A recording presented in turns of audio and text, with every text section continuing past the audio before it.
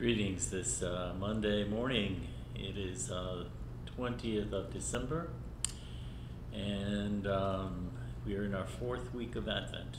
My name is Ken Pepin. I'm the rector here at St. Luke's Episcopal Church in Fairport, New York, and delighted to pray with you today. So let us begin. Arise, O Jerusalem, stand upon the height and look toward the east, and see your children gathered from west to east, in the word of the Holy One. We open ourselves today to God's presence, helping us to appreciate God's grace, the power of God's grace in our midst, to give us hope, especially in this season of Advent, preparation of excitement and inspiration to come in Christmas. Almighty God, have mercy on us. Forgive us any sin through the grace of Jesus Christ. Strengthen you in all goodness, and by the power of the Holy Spirit, keep you in eternal life.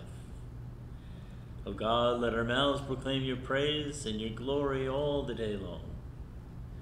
Praise to the Holy and Undivided Trinity, one God, as it was in the beginning, is now, and will be forever. Amen. This morning we'll pray the Venite, Psalm 95, 1 through 7. Come, let us sing to the Lord. Let us shout for joy to the rock of our salvation. Let us come before God's presence with thanksgiving and raise to the Lord a shout with psalms. For you are great God, you are the God above all gods. In your hand are the caverns of the earth, and the heights of the hills are yours also. The sea is yours, for you made it. In your hands you have molded the dry land. Come, let us bow down and bend the knee before the Lord our Maker. For you are our God, and we are the people of your pasture and the sheep of your hand. Oh, that today we would hearken to your voice. Our reflection today is taken from the Wake Up to Joy, some family devotions for Advent. The scripture is taken from the Gospel of Luke, which we've attended to this past weekend. In the 6th month, the angel Gabriel was sent by God to a town in Galilee called Nazareth, to a virgin engaged to a man whose name was Joseph, the house of David. The virgin's name was Mary. And he came to her and said, "Greetings, favored one, the Lord is with you." But she was much perplexed by his words and pondered what sort of greeting this might be. The angel said to her, "Do not be afraid, Mary, for you have found favor with God. And now you will conceive in your womb and bear a son, and you will name him Jesus."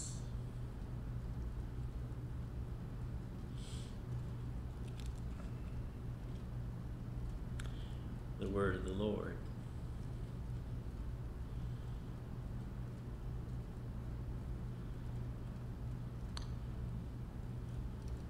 We're asked to think about Mary, who makes a wonderful contrast with Zechariah. Though Mary is a young girl, the angel's presence doesn't bother her as much as the angel's words. What is all about this, about being favored, or the Lord is with you? When the angel explains what will happen, Mary says, "Let it be with me according to your word." If we are like Mary, we'll keep our hearts open to receive all the marvels that God wants to give us. God is continuously showering us with blessings and benefits. Each breath of life is precious and calls for thanksgiving. Every day is filled with wonders if we are ready to accept them. In a few days, we'll receive gifts as we celebrate Jesus' birth. Let us remember all the gifts we've been given and the one who gives us every good thing. So the reflection is about appreciating the giftedness of being open to the grace of God and all that can bring. Sometimes we get so battered down with the minutiae of life, we forget how truly gifted we are, how God has blessed our lives. given us opportunity after opportunity to live into God's wonder for us. So let us think about that as we begin this fourth week of Advent. Lord Jesus, you are the Holy One of Israel. May your will be done in these days of celebration. Let us pray for one another. Holy and mighty Redeemer of the world, have mercy on us. We ask to be delivered, Lord, from sloth, the worldliness and love of money, from hardness of heart and contempt for your word and your laws. Savior, deliver us. We ask to be delivered from famine and disaster, from violence and murder and dying unprepared. Savior, deliver us. In all times of sorrow, in all times of joy, in the hour of our death and at the day of judgment, Savior, deliver us. By the mystery of your holy incarnation, by your birth, childhood, and obedience, by your baptism, fasting, and temptation, Savior, deliver us. By your mighty resurrection, by your glorious ascension, and by your sending of the Holy Spirit, Savior, deliver us.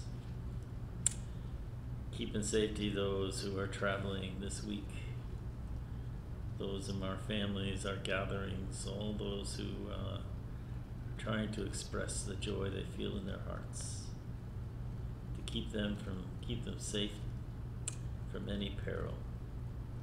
Hear us, O Christ. We ask you to heal the sick bodies, minds, and spirits, especially of those who are in hospitals or in nursing homes, those who are feeling particularly low this season, that they are not alone. Comfort them, surround them with your peace. Hear us, O Christ. Give us true repentance. Open us to your grace.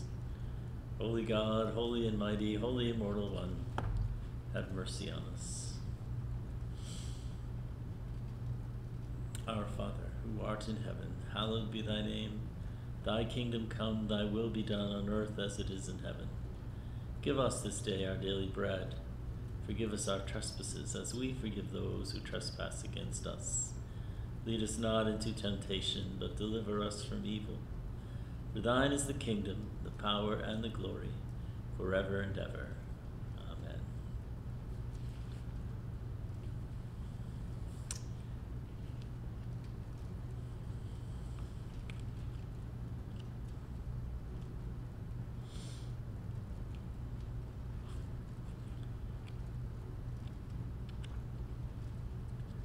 Looking for that one page here. Apologize for the delay. Glory to God, whose power working in us can do even infinitely more than we could ever ask for or imagine. Glory to God from generation to generation, in the church and in Christ Jesus, forever and ever. Amen. May God bless you this day, fill you with his love, encourage and strengthen you in your journey, and open you always to the possibility of God's grace. Father, Son, and Holy Spirit. Amen. Have a great day.